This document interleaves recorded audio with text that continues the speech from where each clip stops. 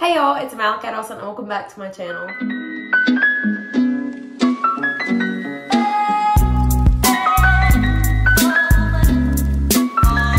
Okay, so today I have a word for y'all and it's from Ephesians. If you guys will go ahead and flip to Ephesians 5 with me.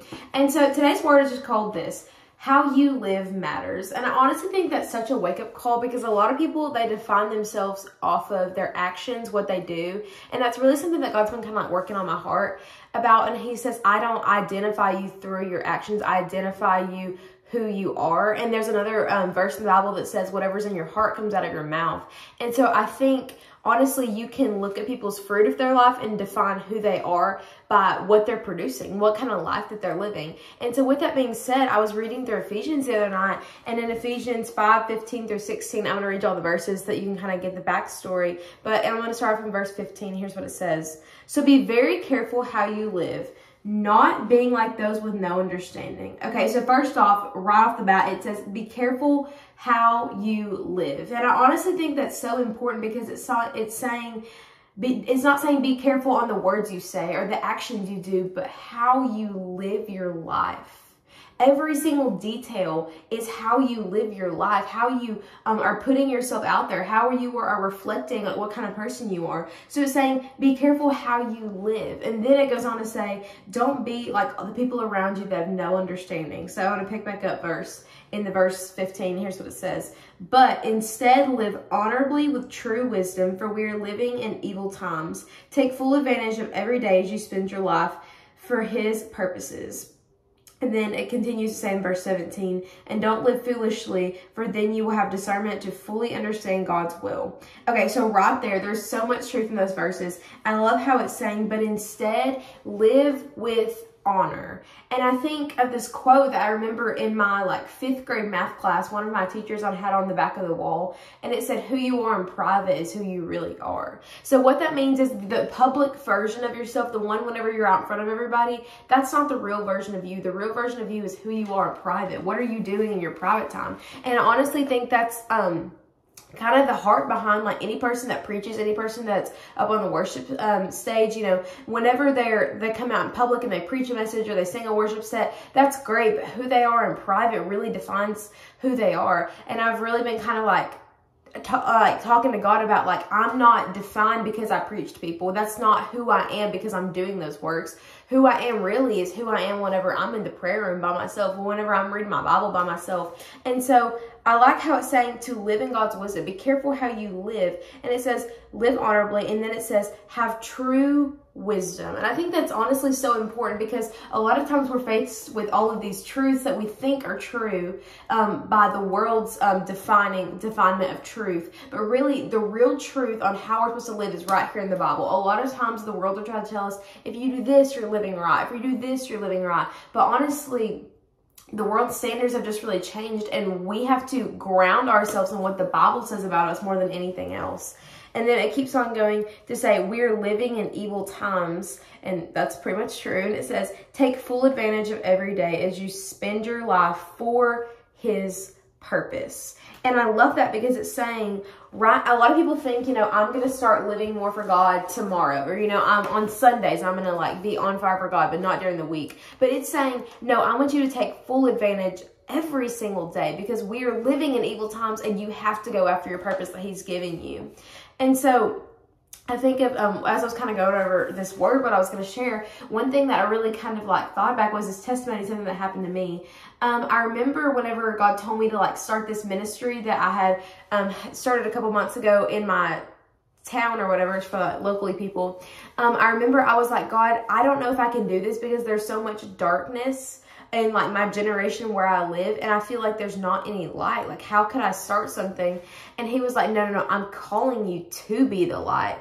And I think a lot of times that's so true in a lot of our situations. We get defined by, there's so much darkness, God, there is no light. But God's saying, no, you aren't defined by the people you're around. You are the light in your situation. I put you in dark places so you can be the light. And I honestly think a lot of times we are drawn to light.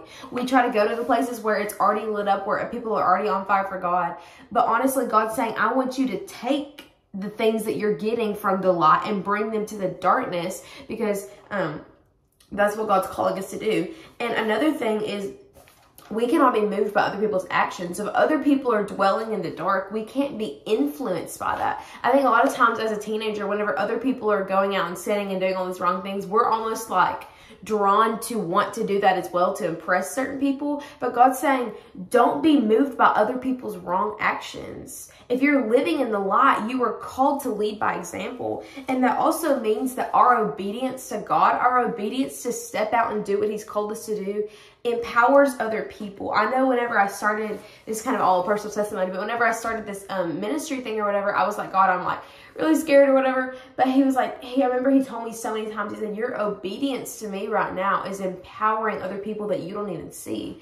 And so every single time that God was like putting it to them and saying, I want you to do this or this, I never said no, because I was like, God, I know that your will is so much higher than mine. And even though the situation might be hard, even though it might be embarrassing in the moment, I know that your will is higher than mine, and I will do anything you ask me to do. So continually, I had to say no to my flesh and yes to my spirit. And that's the reason that I am where I am today, because I just kept on saying yes to whatever God was telling me to do.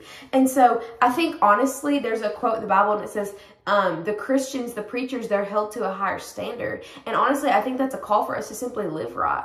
You know, there's so many people that are living in the darkness that are watching you. They're watching how you live your life, whether you are aware of it or not. There's so many people watching how you live your life. And that is why it's so important for us to live right. It's a call. In these verses, it's a call for us to live right. And so another verse actually in Ephesians, it's in Ephesians 5:1, it says, be imitators of God in everything you do, for then you will represent your Father as His beloved sons and daughters. And you can tell I've honestly been dwelling right here in Ephesians because it's so important. And I love how it's saying, you are a representation of who God is. You are the hands and feet of Jesus Christ. So what that's saying is you have to live right to reflect Jesus. You can't say I'm a Christian and post all that stuff and go do all of these other sinful acts. You have to reflect Him. And it's saying be imitators of God in every single aspect of your life. And so that means not doing half effort things in everything you do. Like I used to be the kind of person that I was like, I'm not going to make my bed in the morning and stuff like that. But I have just kind of like realized I have to do full effort in everything I do, because that's like training my heart, you know?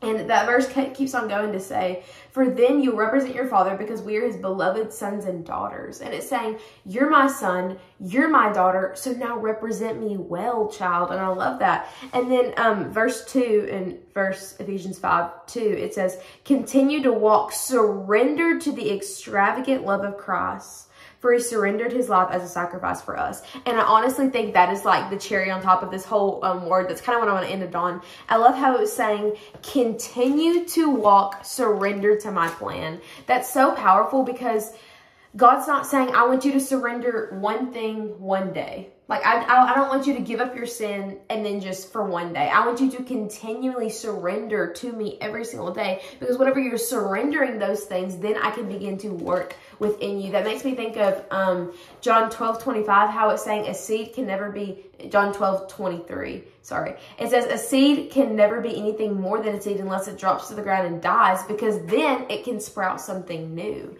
life, new growth. And I think that's so powerful, because honestly, I love how Jesus set that up, because that's a representation of what we're supposed to do. We're supposed to die to our flesh so He can make something new in the spirit. And I think that's so powerful.